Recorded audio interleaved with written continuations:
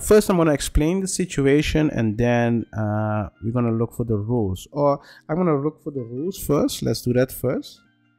PayPal terms. There's something people don't understand, but terms and condition, user agreement. No. Yeah, but this is the. Yeah, we'll explain it soon. But what we are looking for is illegal activities. I didn't know they had a list. That's an inter. Yes, this is interesting. They updated it in September. Nice. Please, PayPal, don't do anything with the stream. But this is the important part. And while I was reading it yesterday, I was like, what? They have a lot of power. But I'm going to explain it soon. I'm going to explain the situation first, and then we're going to go through this, because this is interesting and most people don't know that. Yeah, the only problem I'm having here is contact information. Oh, they still have it. For general question, please refer to our help center if you have question about obtaining a book. Okay, I thought they didn't have it, but they have it. Okay, let's look at it. Yeah, we have what we need, and this is the policy, right?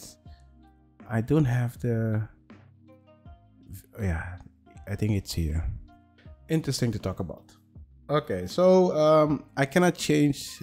The nice thing about Twitch is I can change the title, but here if I want to change the title, I need to go to YouTube, change the title and all the stuff. So no, not going to happen. But I didn't want to create a whole new stream where I'm going to discuss this, but this is interesting. Let me give you guys a backstory so you can guys get a general idea. I cannot give you names because I don't have permission to give names, but I'm gonna change some activities into something that you can see on the website. I just thought about one. Keep in mind, if you, so yeah, let me share it correct. So keep in mind, if you're doing something online, it's important to know what you're doing. If you're doing live stream, you know what you're doing live stream. If you're doing live stream, you're asking donation, you need to know what you're doing, right? If you're providing certain kind of services, it's important to know what kind of services are you providing. If it's design, there's nothing to worry about. But if it's medical things, watch out for it. Yeah. And let's say other things. Let's say you are selling things online. It's also important to know what you're selling online. The reason why I'm saying that is there are certain transactions that are allowed, but because regulation is getting more strict and strict, some financial companies needs to follow those rules, and they create agreements. They create terms of policy where when you look at those policies, you'll be like, hey, I didn't know this, and you need to follow them. And if you do not follow them, they can take action. When they take action, you lose everything just because you didn't follow, you didn't read the agreement. And do you want that? So I'm going to just show you how it works so you can get a general idea, and then we're going to go dive into the policy and read some things about it so you can understand how it works. The reason why I find this important is a lot of people ask donation online. A lot of people do activities online, but they never thought about this. And this doesn't only apply for PayPal. Seriously, it doesn't only apply for PayPal. This also apply for other companies like Stripe. Also has that, but you don't read about it. So keep in mind. So how does it work when you are creating a PayPal account? If you have a normal account, so let's say you have PayPal here. So this is PayPal, the big PayPal. Yeah. If you're a user, you can have two accounts. You can have a merchant account, or you can have an a business account or an consumer account. You have an account, you go into an agreement with PayPal. And it doesn't seem a lot, but you go into agreement with PayPal. You accept the terms and conditions, so technically you have an agreement with PayPal, and they tell you, hey, you need to follow a terms and condition, and you need to follow a policy, right? You'll be like, hey, I don't care, I just accept it. I have a PayPal account, I can get money, or I can pay people with the thing. This is an agreement. Yeah, keep that in mind. This is an agreement.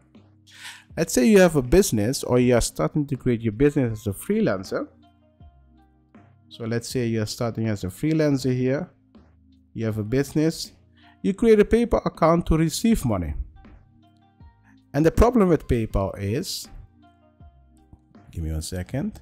The problem with PayPal is you sign you accept the terms of condition, you create an account, and in the account you get a business account, and then you have an agreement with PayPal, right? They send you to the policy that they made, right? And here they send you to the terms that they make. There's a big difference that people don't understand. Yeah, let's say this is the term, this is the policy. When the terms change, you will get informed by PayPal. When the policy changes, most of the time you will not get informed by PayPal. And that's something you need to know. Because technically, if you look at the policy, they are technically the same as the terms, but you don't have to inform them. Terms, you have to inform people about it. So the policy, most time they do not inform you about the policy when they update it. So what you need to keep in mind is, as soon as you create an account, you need to follow the rules what they have in here. And that's the important part.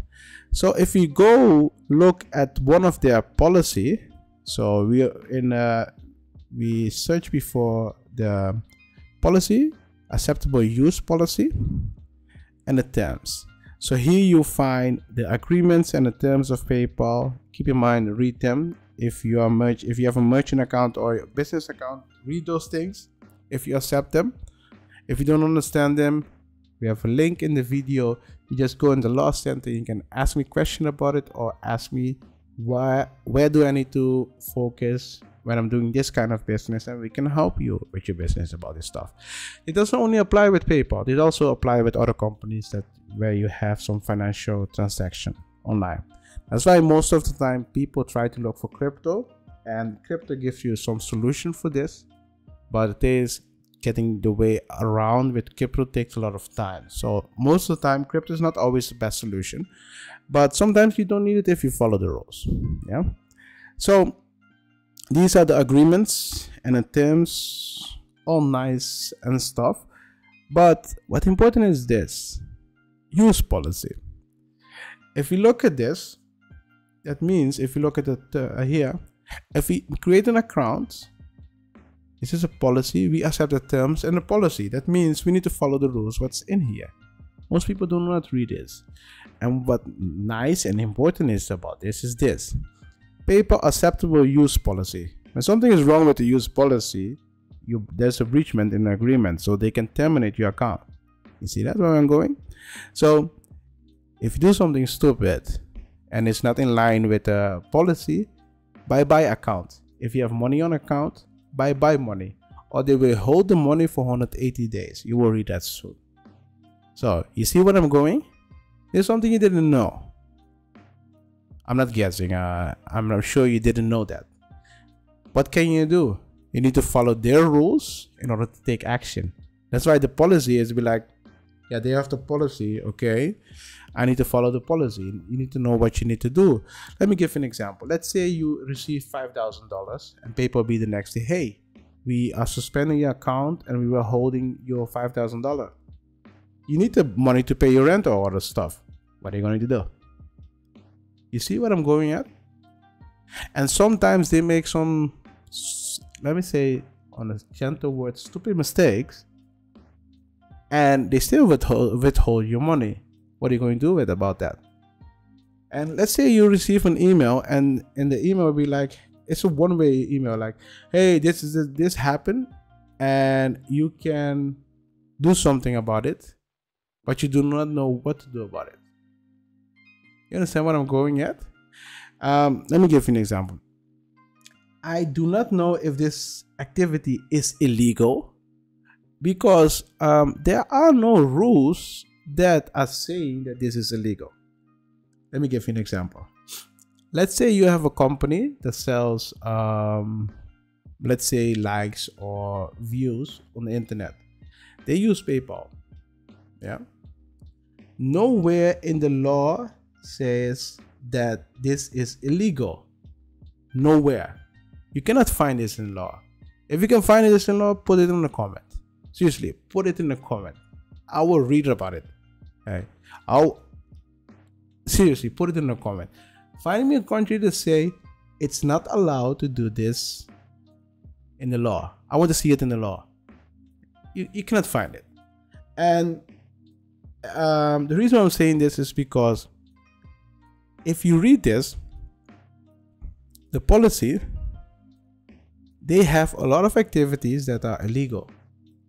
But some activities, they don't have it in the policy. If they don't have it in the policy, they can just change it in a month.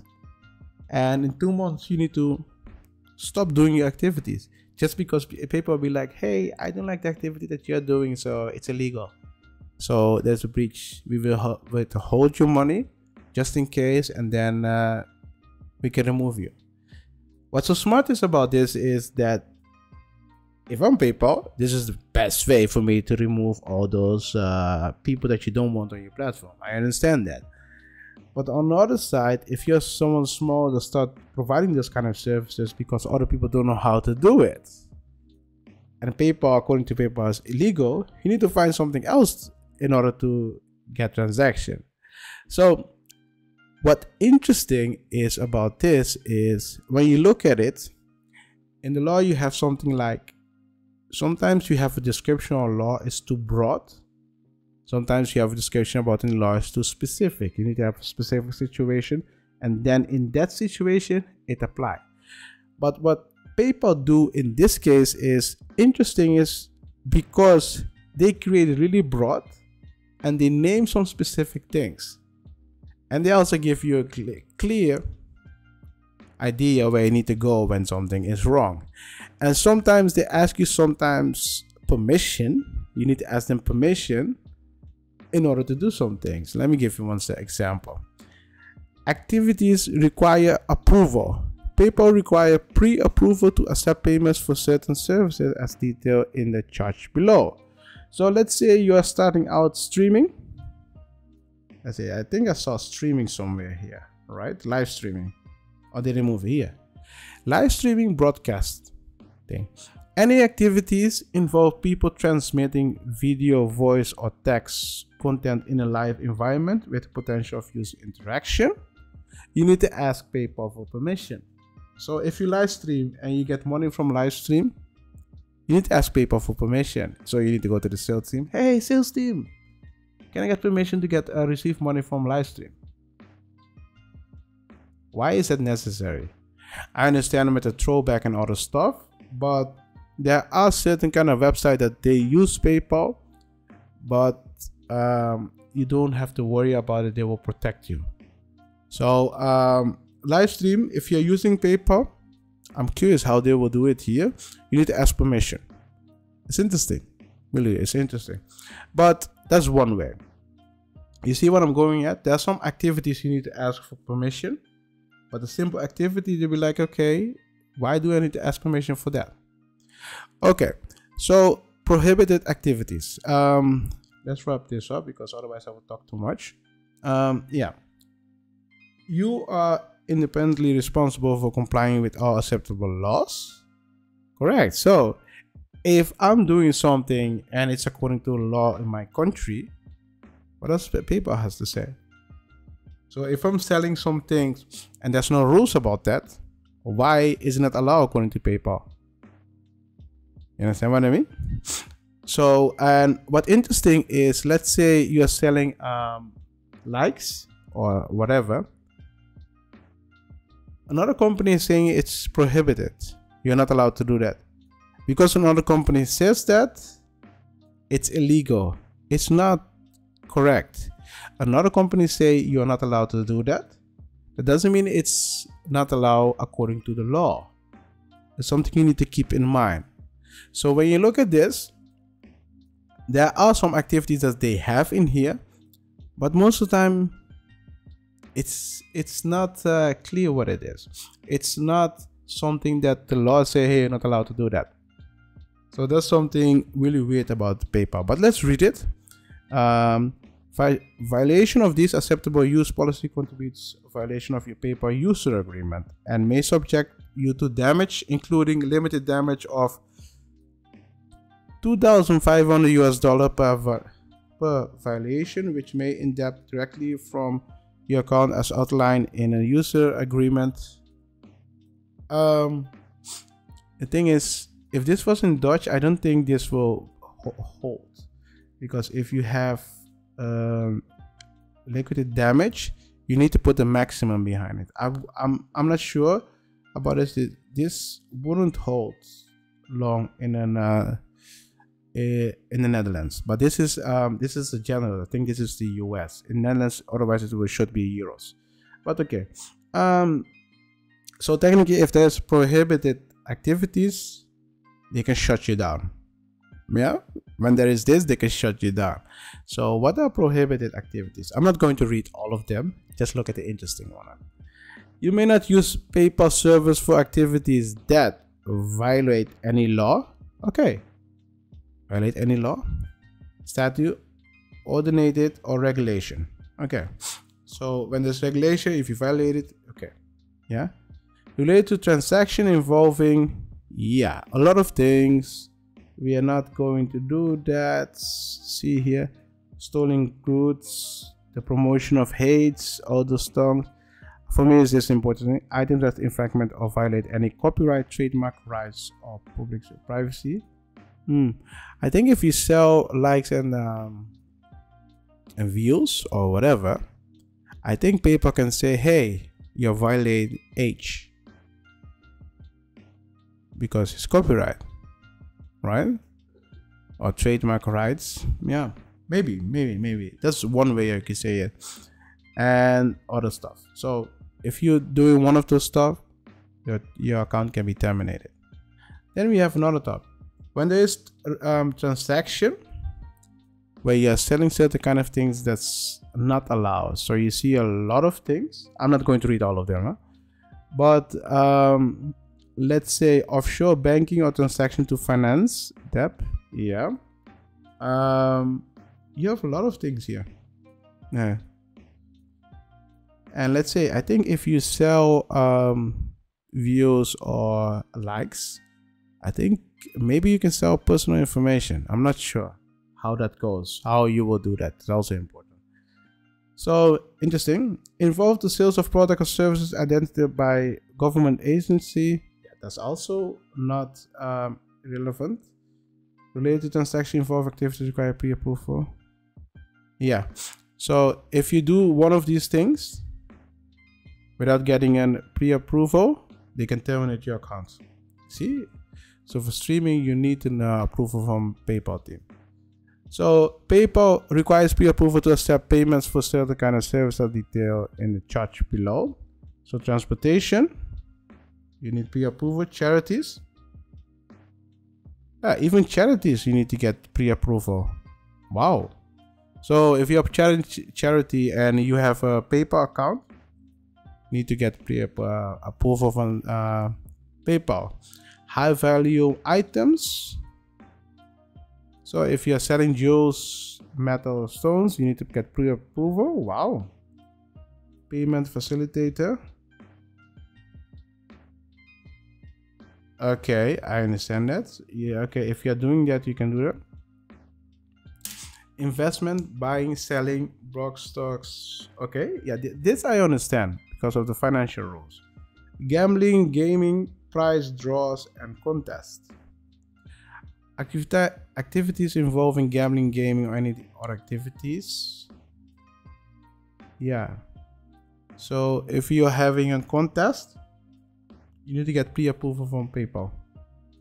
Cryptocurrency.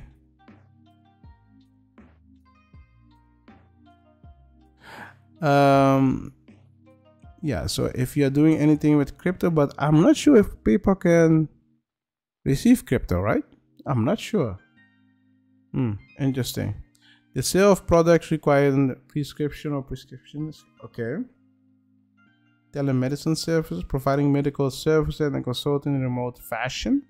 So if you're a doctor or whatever, if you're providing services, if you're using PayPal, you need to get permission, and they're going to ask you for your license and all that stuff. Mature audience contents.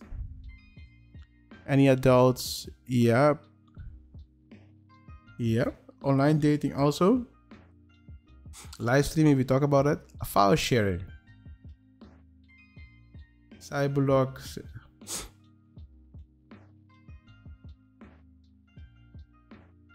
Okay. File sharing. Alcohol, tobacco. Medical items or services. I think this is... I do not know what the difference between 9 and the 16. Okay. Medical items and services. Multi-level marketing and direct selling organization. Okay, so if you're marketing with a company, if you're selling services, you also need to get pre-approval. Okay. If you're a marketplace, also you need to get pre-approval. So technically, if you look at the policy here, there are a lot of things that you need to do in order to get pre-approval. So if you need to get pre-approval, you need to go here. So it's an interesting part about PayPal, and it's not only PayPal. I think other providers also do that, like Stripe, Pioneer, and all the stuff. They do it also. So the lesson that we can learn from this is, as soon as you're trying to create an account somewhere, it's important to know, okay, what are the rules? What are the use policy? And what kind of agreement I'm going to create with these companies. So it's important to know. Keep in mind, if you have a company and you're using PayPal, there's some limit to those things, and the consequence can be hard for you. They have a section where they explain how this works. So what will happen when they limit your account or they suspend your account. But it's interesting. It's interesting. I have a dream, that's all I need. I'll make it happen with some work and belief. Know what I want, so I'll take it on. I've made mistakes, but mistakes make you strong. Let's break it down for a minute. I want the crown, I'm gon' get it. You hear me loud, man, I'm winning. Yeah, Charlie Sheen will be